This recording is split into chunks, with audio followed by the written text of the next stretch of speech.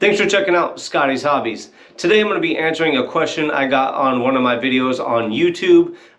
It's sometimes faster to just make a video like this to do a reply or do a podcast or whatnot. So we'll figure out what I do with this video. But this is a situation. This person has a 2000 Ford F-150, 100,000 miles on it, around there, and he's got a code popping up, or actually two codes popping up, a P0141 and a P0136. So both of those codes are going to be pertaining to the Bank 1 Sensor 2 oxygen sensor.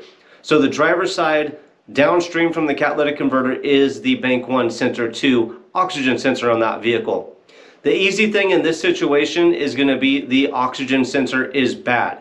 And when you do replace it, if you don't get a Motorcraft oxygen sensor for a Ford, your next best bet is a Bosch oxygen sensor. And always, again, make sure you get a direct fit replacement, one that you can unplug and plug right back in. Never get a splice in. And if you're dealing with codes, you're chasing codes, and you go look at it and your vehicle has a splice in oxygen sensor, one where you cut the wires and you put the new one on with butt connectors and whatnot, just get rid of that and put a OEM direct fit replacement on. So the P0141, that is a heater circuit malfunction.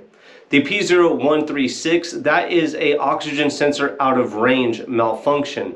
The computer is seeing the oxygen sensor out of the parameters of where it should be operating. So, like I said, hopefully your oxygen sensor is bad, and that would be an easy replacement. One thing to check and make sure that the oxygen sensor is bad and that you have connection to the computer, you don't have a bad ground somewhere, or you don't have like a cut in the wires or anything like that.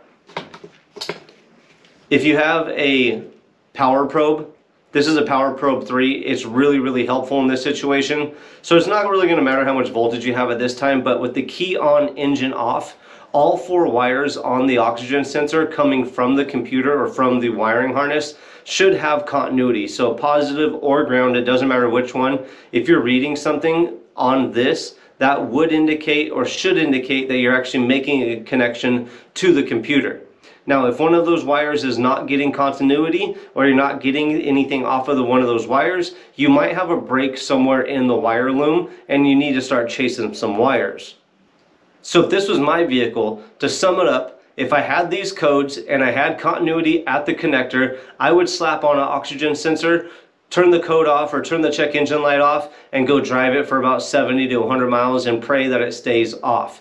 If it does come back on, then I would assume that we're going to have a wiring issue somewhere. But with this case, you have a circuit malfunction on the heater and a circuit malfunction on the sensor part itself. I would highly think that the oxygen sensor itself has gone bad.